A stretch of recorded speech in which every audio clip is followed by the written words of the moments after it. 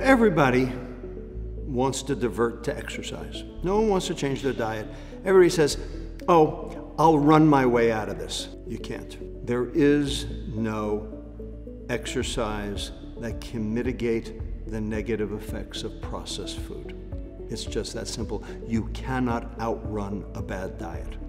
Now, why do I say that? Remember those 8 subcellular pathologies from before?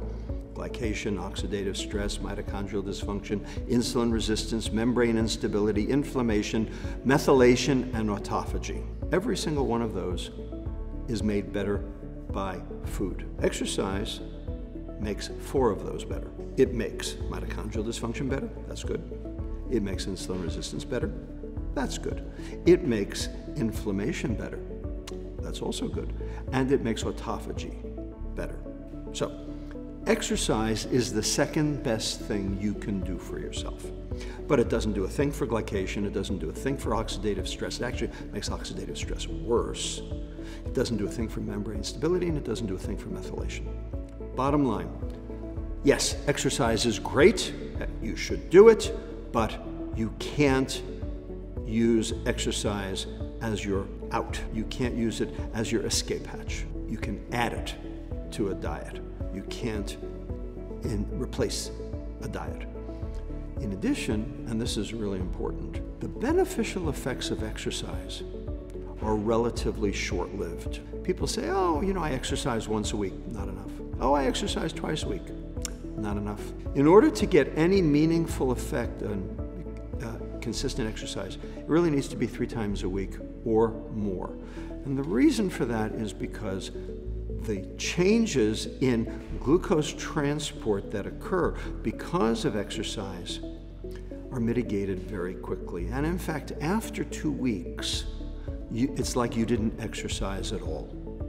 All the benefits of any exercise will be completely gone within 2 weeks. There is no cumulative benefit. There's only the benefit that you obtain at the time and perhaps 1 day later.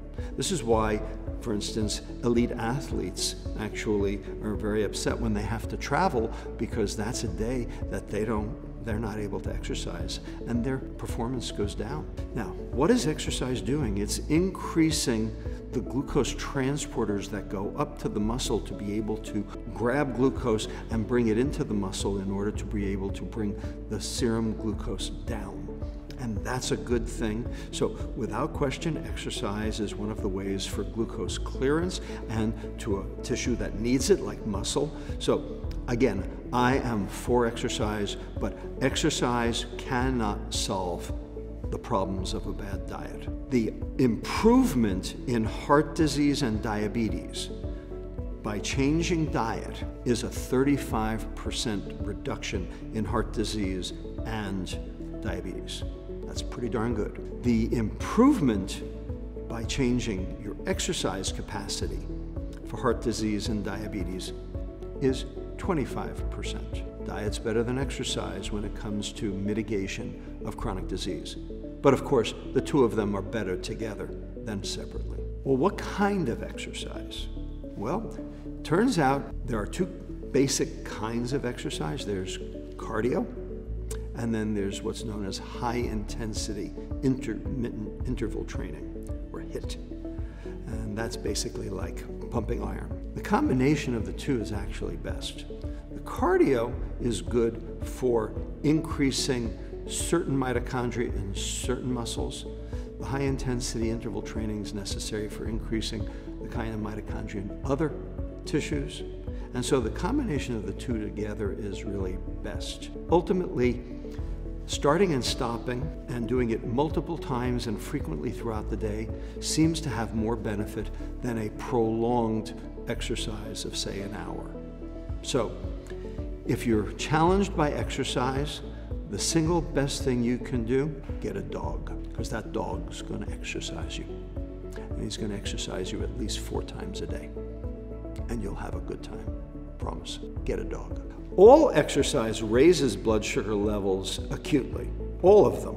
And the reason is because you're activating the adrenergic nervous system. You are, releasing epinephrine. It's going to the liver to liberate stored glycogen into glucose. They all raise blood glucose acutely. The question is, how quickly does that blood glucose go down? That blood glucose rise from exercise is, from a clinical standpoint, meaningless. That's not where the action is. The action is what happens to postprandial glucose, and how high does that postprandial glucose go. So you do not need to worry about the post-exercise glucose rise. Ultimately, that will take care of itself. And the reactive oxygen species that one makes because of that exercise, those will be dissipated very quickly if you even have a remotely normal diet with a remotely decent degree of antioxidants in your diet. So that's not concerning.